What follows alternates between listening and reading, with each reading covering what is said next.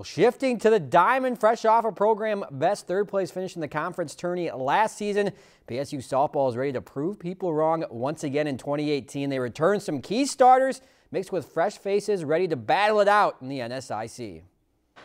Picked to finish 13th in the conference this season, BSU will once again embrace the underdog role, but they're ready to prove people wrong. 13 was a number in the locker for quite some time after that came out, and you know, we got to prove them. Being the underdog, that's, I mean, good place to be. You get to prove everyone wrong.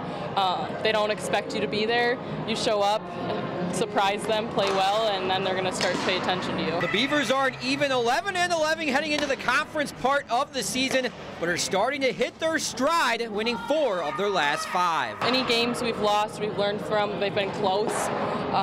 So each close game, you learn from what you did wrong, work on those mistakes, so hopefully the wins keep tallying up. And the biggest question mark coming into 2018, replacing Jess Yost in the circle, but in steps the North Dakota Gatorade Player of the Year, Steffi Doolum, who already leads the team in wins, ERA, and strikeouts. Every single time I go into the circle, it's a brand new inning, new pitch, new whatever.